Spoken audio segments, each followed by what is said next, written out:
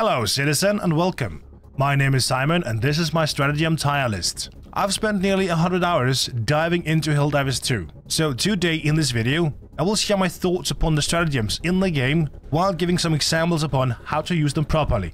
Now, let's dive, shall we?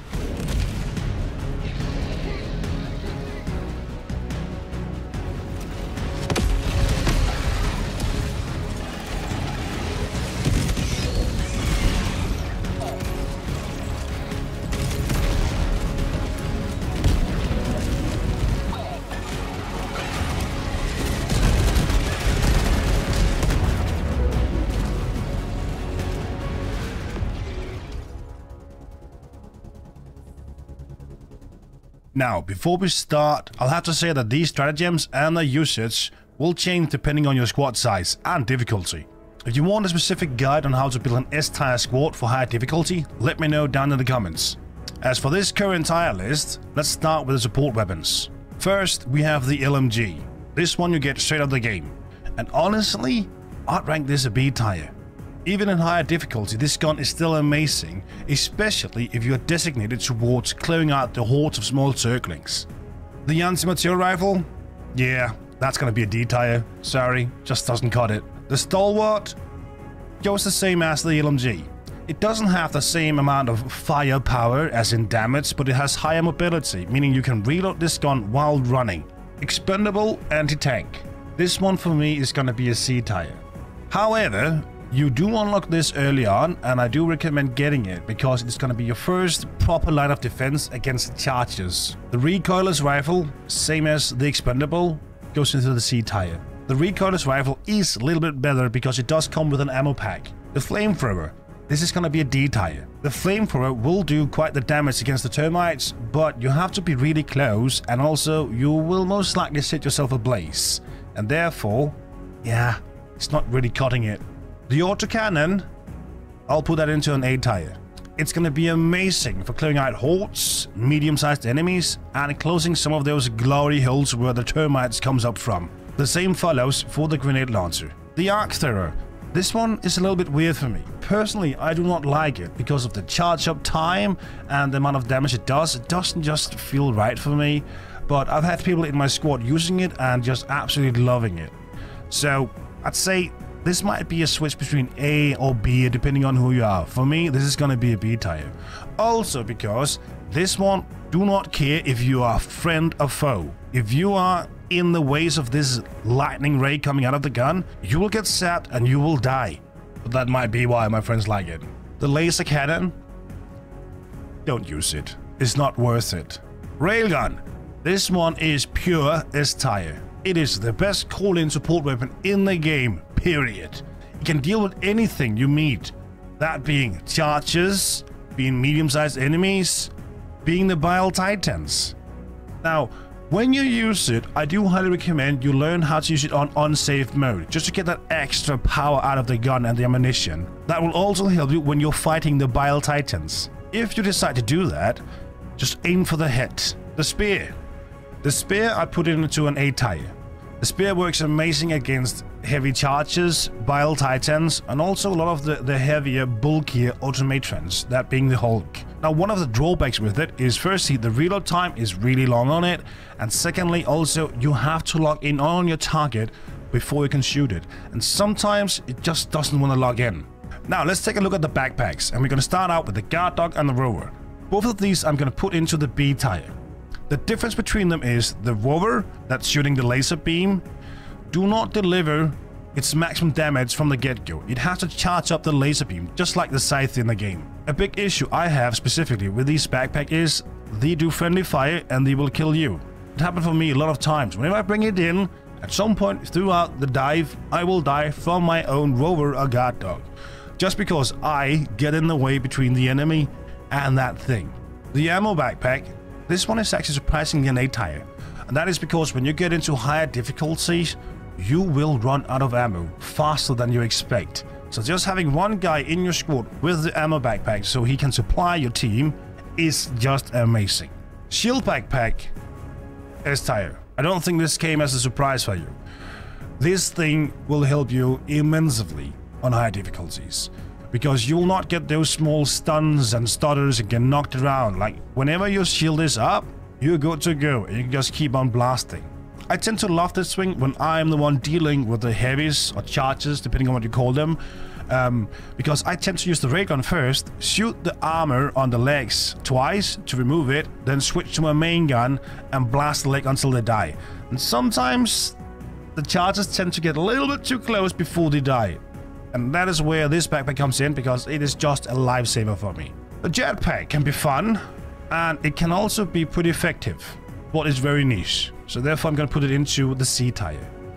Where I've found the best use for the jetpack is if you're doing the X missions. In some situations you can have a guy that is just rushing in with the jetpack, jumping straight into the nest, blowing up all the eggs, and then just yeeting the hell out of there again. The jetpack can also be used before you unlock the shield backpack, as in if you're getting overrun, then you can use the jet backpack to propel yourself away of harm. Eagle Cluster S tier. This is the best thing you can find in the game for clearing out the hordes of circlings. Whenever you fully unlock your Stratagem center, then you'll have 5 of these call-ins with a really short cooldown in between them before it has to fly back and rearm itself. It does blanket a huge wide area when you use it, so be careful around where your teammates are, but it will decimate the enemies. And while also taking care of the small ones, it's also going to soften up the armor on the more heavy enemies. Now for the orbital, airburst, and for the Gatling, these I'll put them into the C tier. You kind of want to do the same as the Eagle Cluster, it just doesn't do it just as good, so therefore they are down there. The orbital precision strike is actually surprisingly good, so therefore I'm going to put it into B tier. The gas, I'm just going to put it down here, I don't want to talk about it. And you know what, the same goes for the easier, the smokes. Put those down here as well. You want to destroy the enemies. You don't want to obscure the vision for them, because the minute that cloud is gone, they will see you again and you'll get swarmed. So therefore, hit them as hard as you can instead. Don't bother with these stratagems. Oh yeah, that goes for this one as well. For the orbital 120 and the 380mm, I will have to put these down into the D tier. Now, they do look epic when you use them, but the accuracy is not great, and therefore the chance of you killing your teammates or yourself is going to be higher than you killing the enemies. The walking barrage, however, can be surprisingly good, especially if you go into a map against the automatrons and you see a fortress, then pop this thing down and you can do a lot of damage to the structures and the enemies inside. Now, C tier or B tier? You know what? We're gonna put this one up in the B tier. The orbital laser, that's gonna be an S tier, but only bring one of these in per squad, because they have a global use of 3 between your entire squad. The orbital rail cannon, another S tier. This thing is extremely handy when you're getting overrun by heavies, or if you run into the Bile Titan. They are precise, they will deliver the damage fast, and they do a huge chunk of damage when they do hit. Eagle Strafing Run. That's gonna be a D tier. Not worth it. Eagle Airstrike, however, that I can see putting into a C tier. In some situations, even a B tier. Eagle Napalm, that's gonna be an A tier. This can be surprisingly effective against termites, because wherever you call this thing down, it's going to blanket the ground with fire that is going to slow down the enemies, so if you have a choke point, it can be surprisingly good. The Eagle 110mm, that's going to be a D tier. Now, it does zone in on the target, that being the biggest target that they can spot, but the damage it does is just not enough. If you call this down on a heavy, it doesn't kill it. So therefore, if you want something precise for that instead, go for the orbital rail cannon. Then we have the almighty nuke. Everybody loves this thing, and I do understand why, so I will put this on an S tier. But for me personally, I think it's going to be an A tier. It does deliver a lot of damage when you hit, but the explosive radius on it is actually smaller than you would expect. So if you do not hit directly your target with it, it's most likely not going to kill it. HMG replacement, extremely situational. If you have a defend mission, it can be good. Not the best, but it can be good. So we're gonna put that into a C tier. With shield barrier, I haven't really tested this thing a lot, but I can see it might be good when it comes to fighting the automatrons later on. So we are just gonna put this down on the C tier. The Tesla turret, that's gonna be a D tier. Again, just like the arc thrower, you might end up just killing more teammates than you're killing the enemies. Plus, the enemies has to be really close to it before it can start hitting them, and therefore the chance for the enemies to rush it down and destroy it is gonna be pretty high. Mines, don't use them. For the love of God, do not use mines. For the sentries they come in two, you have the small one and you have the bigger one being the Gatling. The small one, I'd say the C tier. The bigger one, I'm gonna put that into a B tier. The same goes for the autocannon sentry. B tier. They can be surprisingly good if they are well placed on the map. Be very thoughtful of where you place them, because they will die really fast if they get circled by the enemies. The mortar sentry. Oh, this is a tough one. If you have control over the battlefield, that meaning you have great distance between you and the enemy, this thing can make you just go AFK.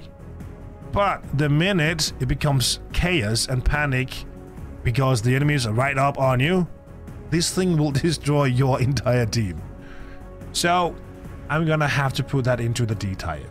Ballistic shield backpack, D tier.